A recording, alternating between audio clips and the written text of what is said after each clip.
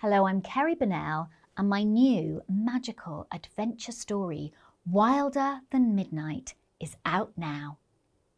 When I was growing up, I always dreamed of being in a fairy tale. But as I got older, I realised that none of these women in these bewitching tales looked anything like me. They did, however, all make bold choices, and this disobedience led them on some of the most fantastic adventures of their lives, full of wonderment, wickedness, and wishes come true. I decided to rewrite the story because we so rarely see disabled heroines, but they've always been there.